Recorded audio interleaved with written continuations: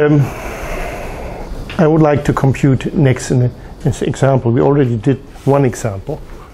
We did this, we take the Tate resolution of O of P1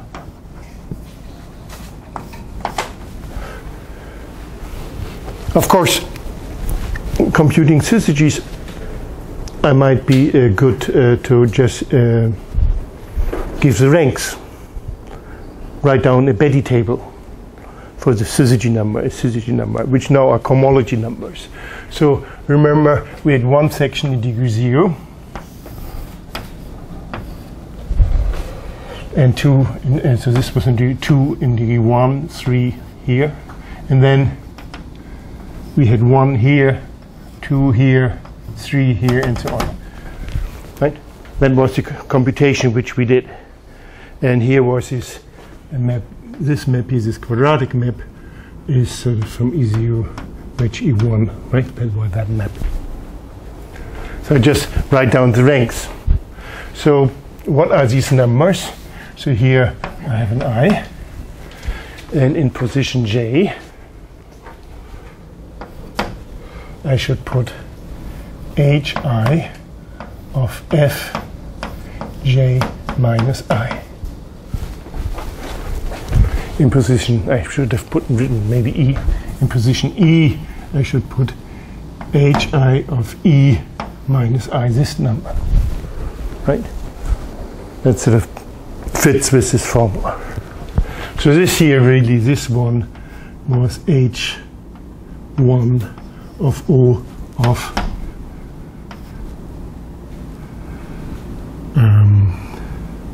minus 1 minus 1, right? According to this formula, this was in position minus 1, so this is h1 of O p1 of minus 2, which of course is one-dimensional. So this example fits with this formula, right? So let's do another example. I'm going to again map into take the rational normal curve P1 and P3, but now, so let's call this iota, and I take iota lower star of O of minus 1. So this is now a sheaf here, so this is my F. And then I can compute. So in degree 0, we have nothing. H0 of that is nothing. In degree 1, we have H0 of this twisted by 1, which H0 of F of 1, which is going to be, well, I have to think about what this 1 is. This is H0 of OP1 of minus 1 tensor iota upper star of O of P3 of 1, right? That's what it is. And this, of course, is 2. This is 3, so this is here H0 of O of P. So this is 3 minus 1 is 2. P1 of 2. So the next number here is actually 3. And then it grows by 3, so there's 6, 9, 10, and so on.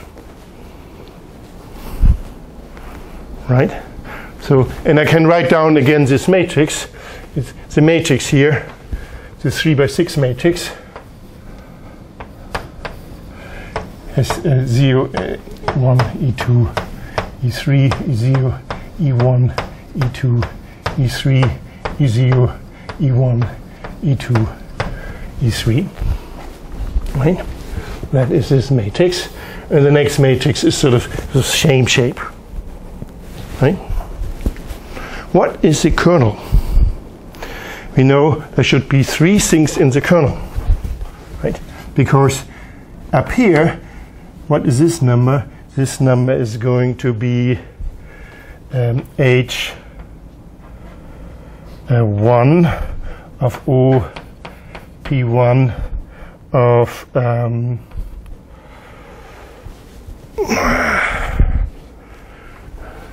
minus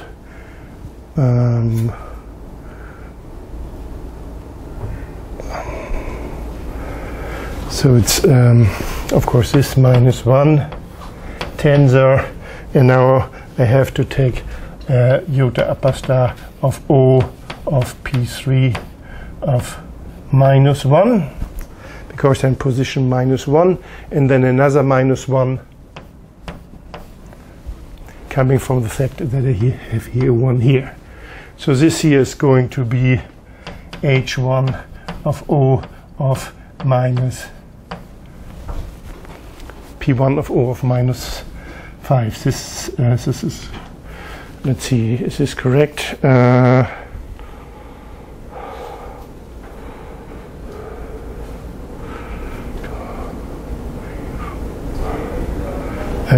What is wrong here?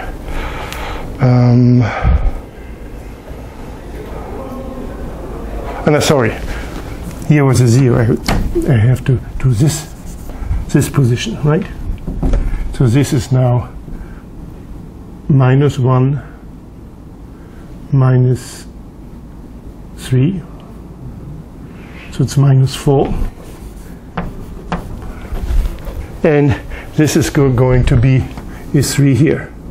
So we have to find a 3 by 3 matrix which annihilates that. And I'm going to write you down this matrix. The matrix is E0, E1, E0, E2, E0, E3, E0, E2, E0, E3, E1, E3, E2, E3, and then E0, E1, E3. It's a symmetric matrix. Let's see. So this column here annihilates that. That's okay, right? This here annihilates that. And then here E0, I need an E1, E2 here in the middle. This, on the other hand, is okay, right? This here annihilates that.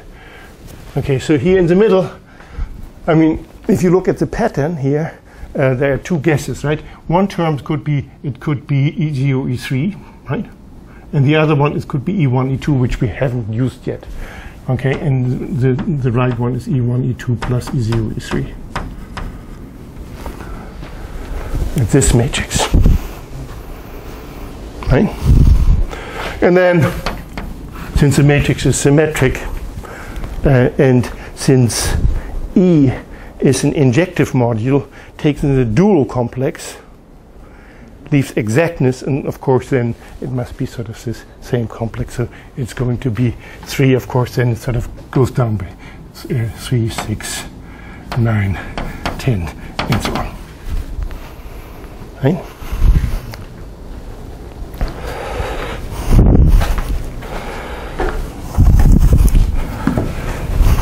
So,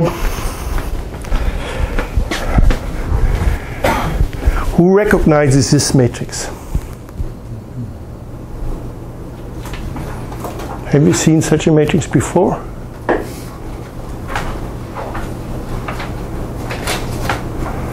I'm sure you have. It's half of a Sylvester matrix. Right? It's half of a Sylvester matrix. What is this matrix? So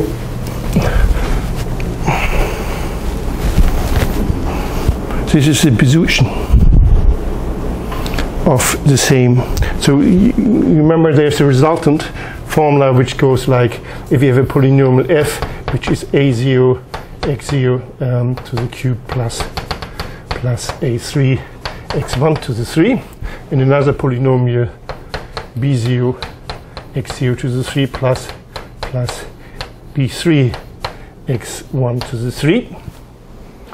Then we have the matrix a0 a1 a0 up to A3, and then B0, B1 up to B3.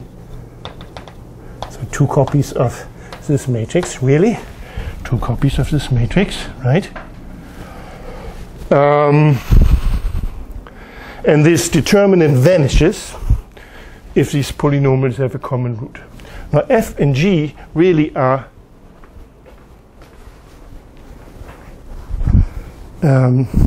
span a line in my P3. And what I'm asking is whether this line in P3 intersects the image. That's what I'm asking, right? So it really is a Schau form of the rational normal curve. So the determinant of the vector matrix is a Schau form. But the Schau form really should only depend on Plücker coordinates, right? It only depends on the pencil. So I have this matrix A0, A1 up to A3, B0, B1 up to B3. I should take the 2 by 2 minus. That's right, IJ for the Plücker coordinate of the pencil. IJ, BI, BJ, right? Of course, the Plücker coordinate is Q. So we could do the following. We could take here this matrix and look, substitutes Plücker coordinate. So 0, 2, 0, 1, 0, 2, 0, 3, 0, 2, 0, 3, and here we had 1, 2 plus, 1, 3 plus 0, 3, 1, 3, 2, 3, and here 1, 3, right? And we can take the determinant of that,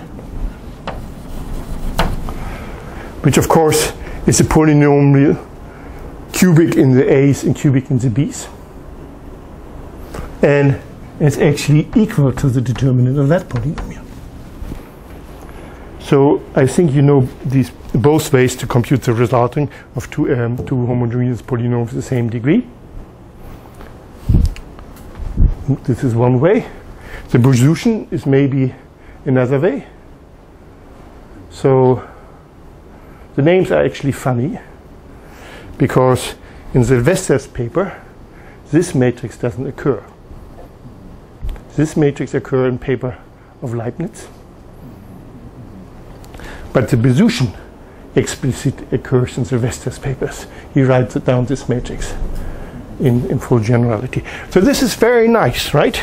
So we have these 2 formulas for the resultants, and in a certain sense, which I should make precise, one is the syzygy of the other, right? So what's behind that? So I'm aiming to explain that, and then you see a wealth of applications coming from these explicit matrices. So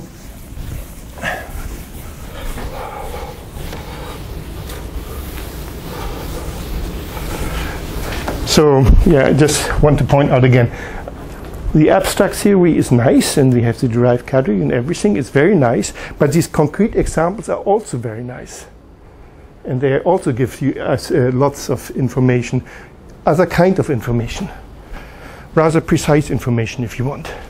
So maybe in one of the hours I'm going to write down a hyperelliptic or elliptic resultant formula. We could have, for example, a function which is formed by the constants, the Weierstrass P function, Weierstrass P function square, the derivatives of the Weierstrass P functions. We can take 2 such functions and ask whether they have a common 0 in the lattice, right? That would be then an elliptic resultant formula. And we're going to have these kind of formulas, and they will be nice and beautiful. And this sort of works in very general. So what is really behind this? Behind is a functor which I will call U. It used to be in the first paper it was called omega, but now I call it U. And what I'm going to make is I take the category of free E modules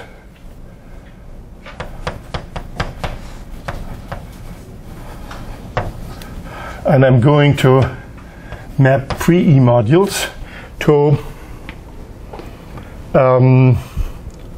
coherent sheaves on Pn by, well, I can choose either the E twisted, so I'm going to choose omega E to the J is supposed to go to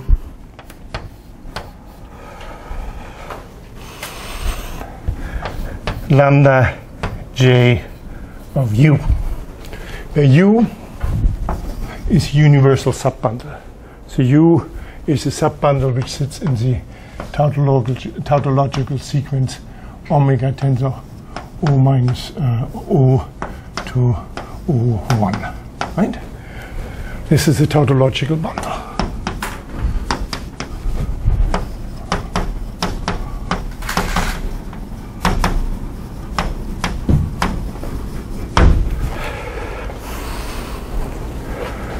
So this here sits inside lambda J of W, tensor O, right? And so this is a functor on the objects. Now I have to say what it does with multiplication. So I have a multiplication.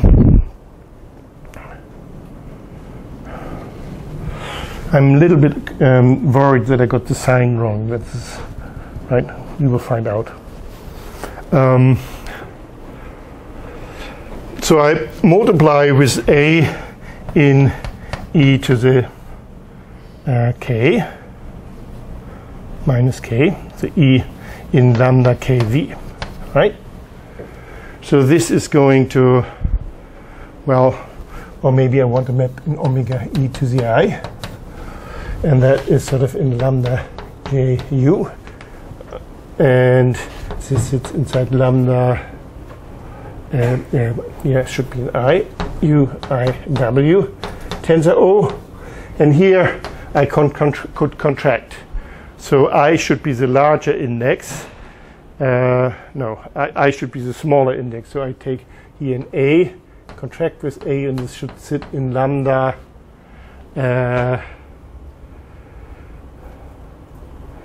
J is the larger one, J minus I of V. Okay, so and so I is smaller, so this is sort of, at least it lowers the degree, right? So and here I can multiply with A. So A has degree in sits in lambda J minus I of V, which is sort of E in degree minus I minus J. And if I multiply something in that degree, I end up in that degree, so I think that degrees are right. Right. This is a larger, and that is a smaller number. So if I would switch the sign, it doesn't make sense. So I define the action of elements by this, and then I can apply U of T of F.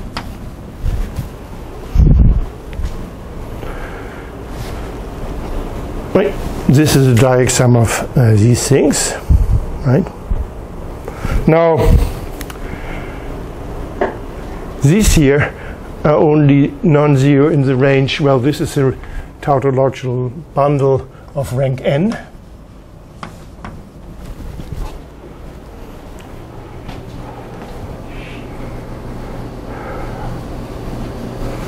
So I only can take x here powers from 0 up to n, so they're only in the bounded range. So only a bounded range of these terms will occur. So this is a bounded complex. A bounded complex of free, locally free of vector bundles, which are direct sum of these direct sums of the lambda ju 0 less than equal to j less than equal to n, right? So this is a bounded complex, and this I call a Beilinson complex or Beilinson monad. And then the third, so I think this was the second theorem, the acyclicity was the first theorem. The second theorem is that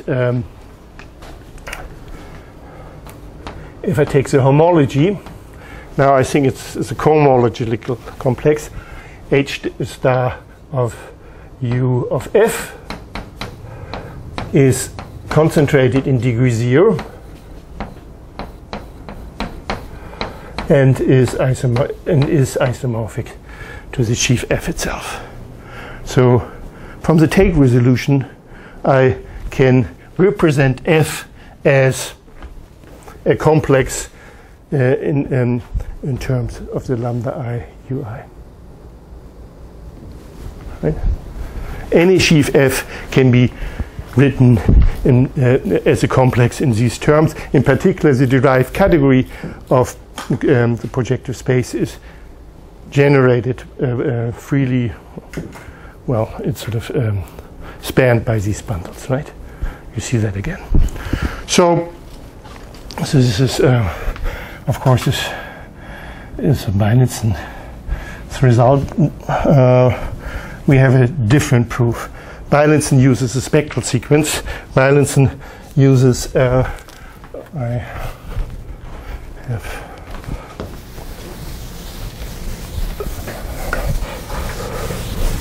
Beilinson uses, I should have,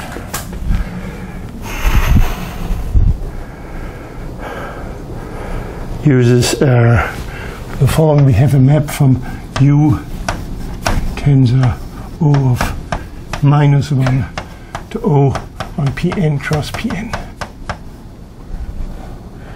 So this is U A tensor B is sort of P1 upper star of A tensor P2 upper star of B, right? And the fact is that the co-kernel of that is a diagonal, is O of delta.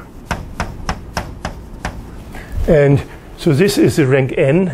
The diagonal has codimension n, so delta is a complete intersection in the sense of vector bundles locally of this, and we have the resolution of that. So the last term is lambda u tensor O of -n.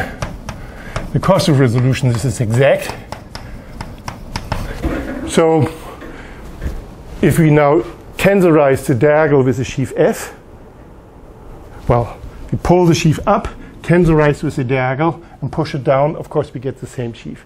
The other thing which we can do, we can take this complex, tensorize this complex with P1 upper star, and then push it down to the so this U of F is in Beilinson notation is we take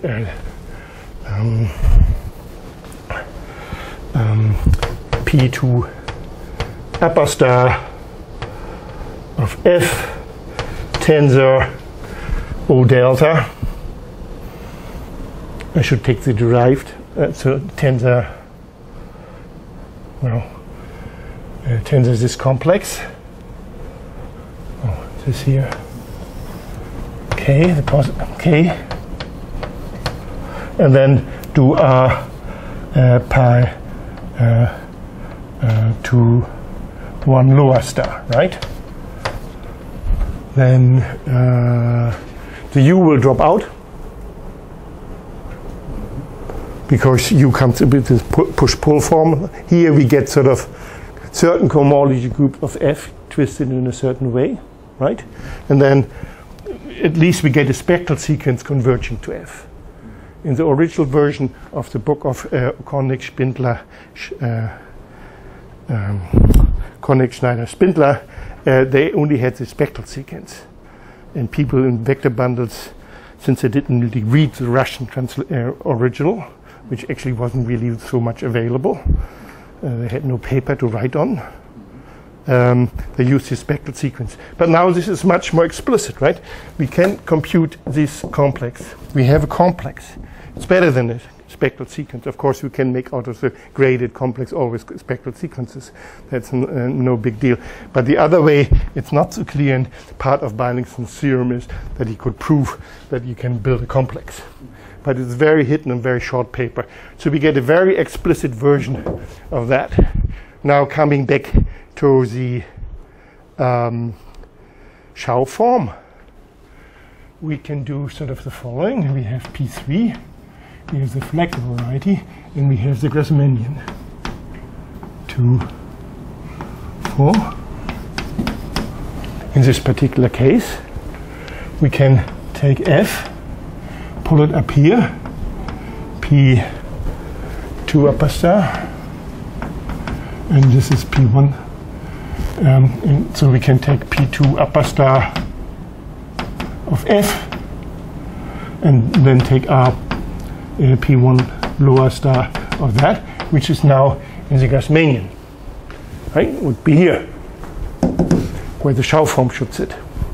And what do we do? Well, this object here is the same as a different functor, the functor to the Grassmannian. The Grassmannian, I have a universal rank 2 quotient bundle.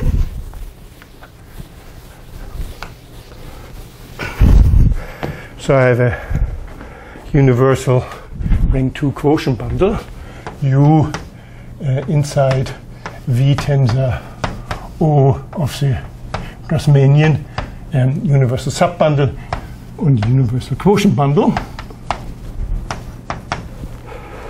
And